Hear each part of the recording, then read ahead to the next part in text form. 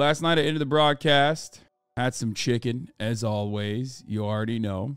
And then after I had my chicken, I watched some physical.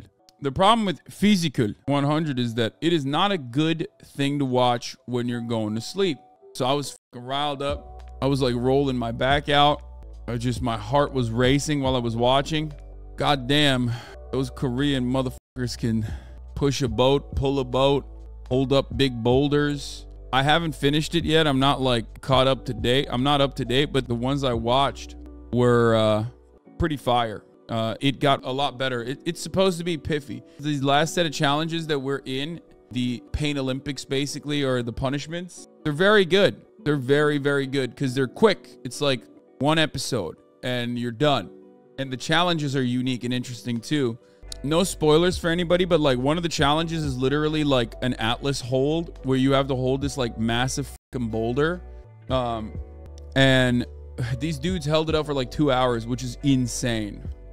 Like the boulder was so heavy that it was like hard to even pick up for some of the people. And these dudes just kept it up. There was another rope one, a rope challenge that was insane too.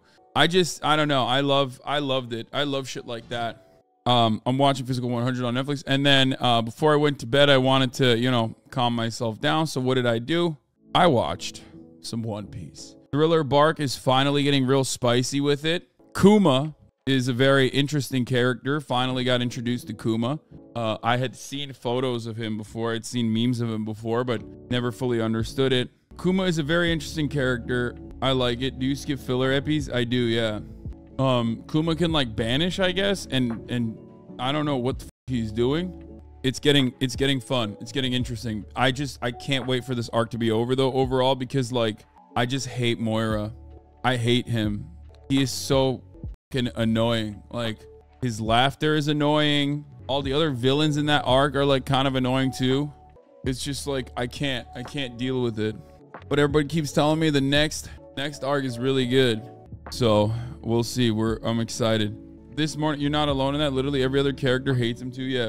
I woke up this morning, went to work out as always. And while I was doing some Pendlay rows, shouts out to Glenn Pendlay, I think I torqued my back a little too much.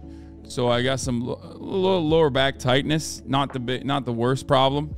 Hopefully it won't lead into, you know, any kind of serious issues. But other than that, I mean, my diet has been solid. My tennis ball on floor, no, lacrosse ball on floor. You know, my diet's been good.